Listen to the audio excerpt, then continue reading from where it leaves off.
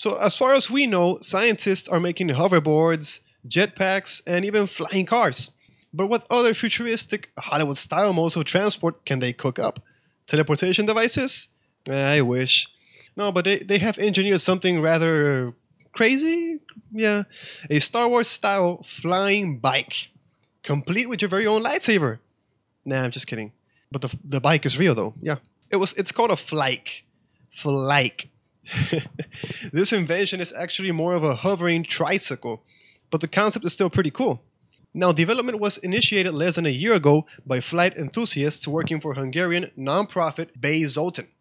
Now, it took engineers just 6 months to get a prototype demonstrator in the air and a further 3 to complete the first manned flight. So what exactly is this flying tripod?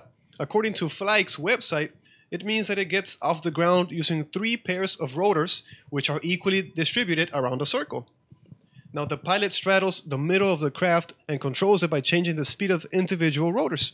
In doing so, operators can supposedly make it do what any helicopter is capable of doing, which is hovering, drifting, spinning, turning, driving, etc. But they also claim it's as easy as riding a bicycle. Huh. Interesting. Environmentalists will be pleased to know that it's zero emission by design, running on lithium polymer batteries. But even when or if they make it through the prototype phase, which seems unlikely that you'll be zooming across the country in one, as they can only cruise for around half an hour and hover time is just 15 minutes. Yeah. There is also the issue of the pilots being alarmingly close to the rotors, and the whole thing looks a little wobbly. So let's hope no one suffers any serious injuries playing a Jedi. I am Jesus Acebo, and for more news on tech and science, keep it right here.